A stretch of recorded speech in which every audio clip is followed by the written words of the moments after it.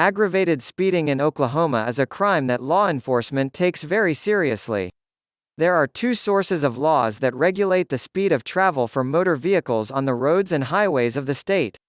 There is the basic rule that leaves it to the driver to go at a careful and prudent speed, and there are specific laws with maximum driving speeds allowed on the various types of roads in the state.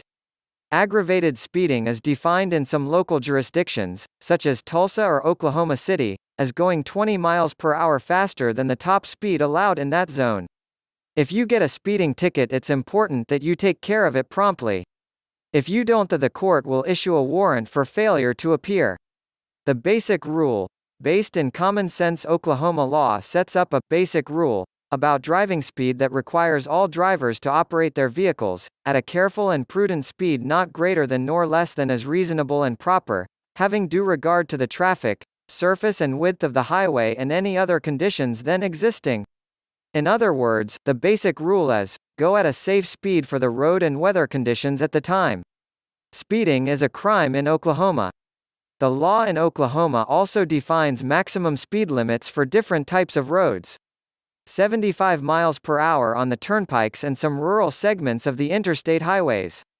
70 miles per hour on 4-lane divided highways, super 2-lane highways, those with passing lanes built in and 8-foot wide paved road shoulders. 65 miles per hour on smaller highways.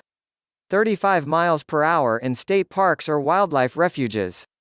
25 miles per hour in marked school zones or certain residential areas. There are other rules and restrictions for some commercial vehicles, and school buses have some lower limits, but essentially all of the roads in the state have a recognized maximum speed limit. Fines and fees for aggravated speeding. The penalties for driving faster than the speed limit include fines, which start small and go up to over $100. The fees that are added onto the fines, however, can be more significant, and typically add up to a few $100s in most cases. Currently, the speeding fines in Tulsa are as follows. $150 fine, 1 to 10 miles per hour over the posted speeding limit. $210 fine, 11 to 15 miles per hour over the posted speeding limit. $250 fine, 16 to 20 miles per hour over the posted speeding limit. The fine for aggravated speeding in Tulsa and in Oklahoma City is determined by the court.